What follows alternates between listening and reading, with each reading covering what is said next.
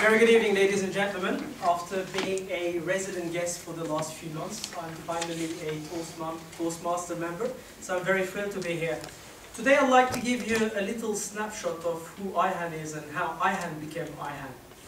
I grew up in Normandy, in the northern part of France. I am a typical son of a Turkish immigrant family.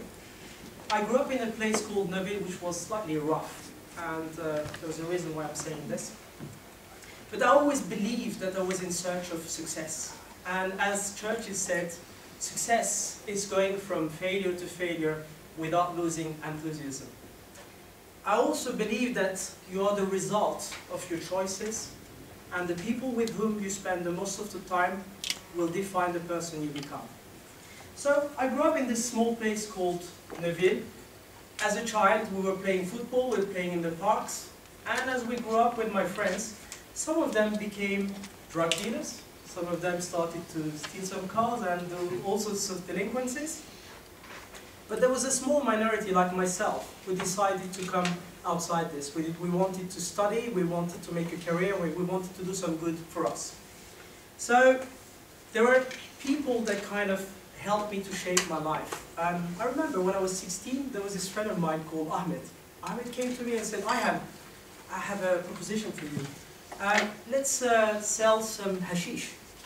I said, it's very easy. You know, you just get 100 grams, you divide it into 10 pieces of 10 grams. We'll make 2,000 francs each. At the time, I was having 100 francs as a pocket money for myself. So 2,000 francs was a lot of money. But then, thanks God, I didn't accept this. And then there was this other friend of mine called Haidar. Haidar was my best friend. He was my classmate from secondary school until the beginning of high school. And he was also my biggest competitor.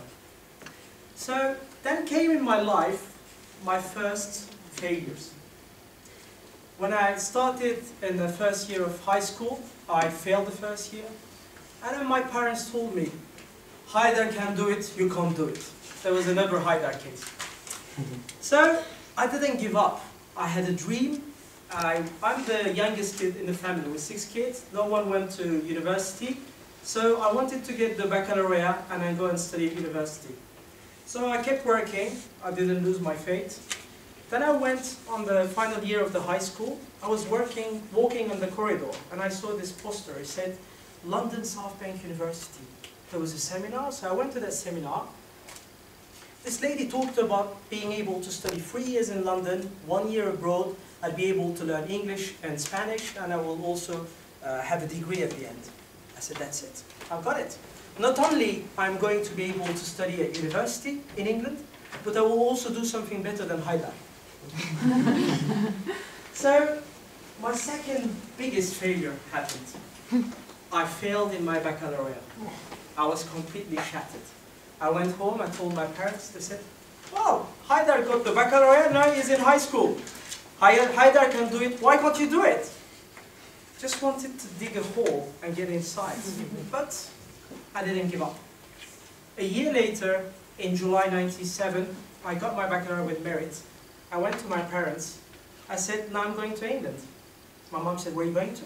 I said, England. I said, you promised me, if I get the baccalaureate, I'll send you to England.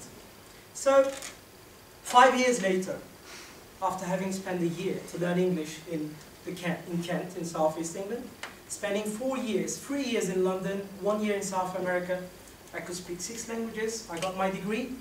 Then I got also elected president of the student union. I had decided to do also part-time MBA. I received a phone call. It was my old friend Haidar. Haidar was coming to London, and he was coming for a business trip. So I went to pick him up, we went for dinner. Then I took him to the university. I showed him my office. I was the president of the student union. I was representing 17,000 students. Then that evening I was invited to speak in the London Turkish radio, as I was invited to recommend to the Turkish youth about their career. So I asked Haidar, do you want to come with me? He said, yeah, sure. So I went with Haidar there, and the parents started to call, and the students started to call, and I said to the parents, I said, the best thing you can do for your kids is to make sure that they get the right role model, they get the right people around themselves. And I've been very blessed to have Haidar, my friend, to be my role model. Haidar was gobsmacked. So anyway, choose your friend very well, keep your dreams alive, and I think you have to fail your way to success.